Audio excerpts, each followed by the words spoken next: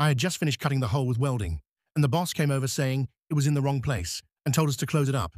In this situation, I'm sure you'd also feel like opening a hole in the boss's head. But since this month's salary hasn't been paid yet, forget it. Let's just weld it shut. Now let's learn how to weld and fill a hole. Using a 4.2 electrode with 3-point fingertip technique, let's look at the circular operation method. We start from the outside of the hole, heating it up circle by circle along the edge. The current must not be too high. Every welding machine has different settings. I used 80 amps, but don't copy mine exactly. Adjust slowly according to your own machine. Circle by circle, we heat the outer edge, moving the rod in a steady circular motion. Watch carefully. The hole in the middle must get smaller and smaller. If you feel the container is overheating and the weld is sagging, immediately cut the arc. When the hole gets down to the last small gap, switch to spot welding, filling it little by little until it's full. For this kind of job, you must not be impatient. Remember, haste makes waste.